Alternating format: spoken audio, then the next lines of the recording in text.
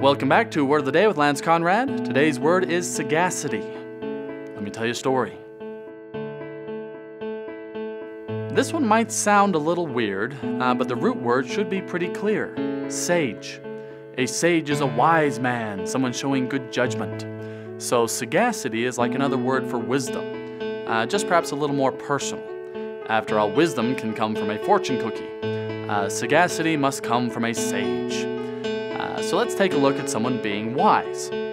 Arthur Brisbane was a writer who worked for William Randolph Hearst, one of the most powerful newspaper moguls of all time.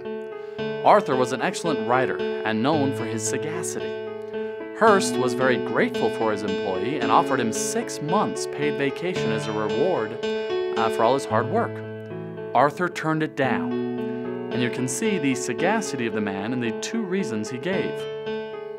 The first is if I quit writing for 6 months, it might damage the circulation of your papers. The second reason is that it might not. I hope you enjoyed that word of the day. If you're wondering how to support me in all this, please take a moment to like and share that video with your friends. Let's keep this thing growing. Now, I've also heard of some teachers who have been using this in their classrooms to help teach vocabulary. To support that, we have created some curriculum to go along with the videos, writing prompts and quizzes, things like that. And those can be found at teacherspayteachers.com. Thank you.